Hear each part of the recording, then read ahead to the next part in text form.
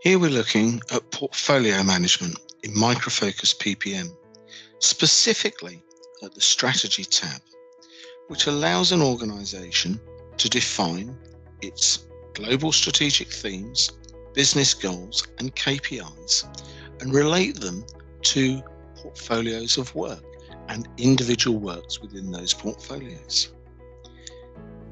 The hierarchical selection down the left-hand side of the screen ensures that whichever portfolio I select in the hierarchy, I will see the related information on the right-hand side of the screen. In this case, global strategic themes, or investment buckets as they're often called, which I've viewed in pie chart graphical form here so that you can see quite easily where I'm investing and spending my resources, where I'm investing my monies into the different strategic themes. Now below that, I also have the business goals related to this portfolio of work. If I click on any of the business goals, I can view more details about them, start dates, end dates, etc. And I can also view this in a graphical representation, so I can look at information such as the target values and also the tracking against the values as to progress towards hitting and reaching that target. Now, most organisations then want to take that into what-if analysis capabilities. The ability to take a portfolio of work and understand the impacts of changing things around, of maybe adding or taking away work or changing start and end dates. Now, I have a scenario here called the trial scenario that I've already created. And as you can see, highlighted in the white area here are all the works that are included in the portfolio, all the different projects and programs and proposed pieces of work. And below that in grey, all of the items that have been excluded from the portfolio.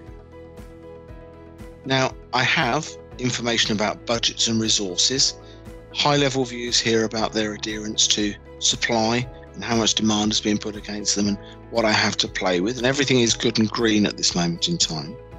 But I also have on the right-hand side a strategy tab, and this is now showing me my adherence to strategy. Am I supporting all of my global themes? Am I investing equally in all of these items? Should I be investing in one more than maybe the other? So this gives me the breakdown. If I hover over any of them, it will detail for me all of the pieces of work that are included in that portfolio and are supporting that particular theme.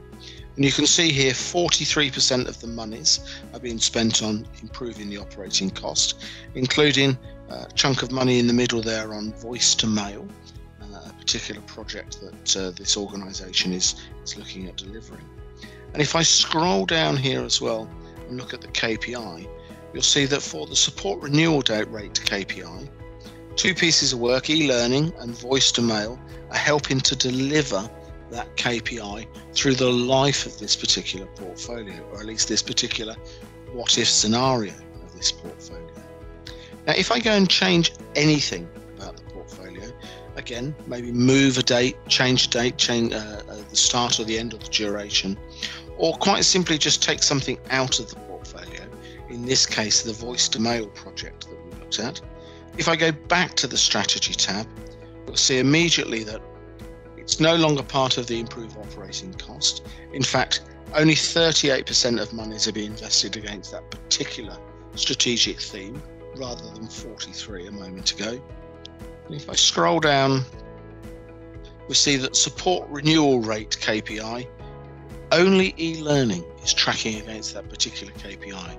Now that we've taken the voice to mail project out of the portfolio, we are less likely or a longer timescale to deliver against that particular KPI and business goal.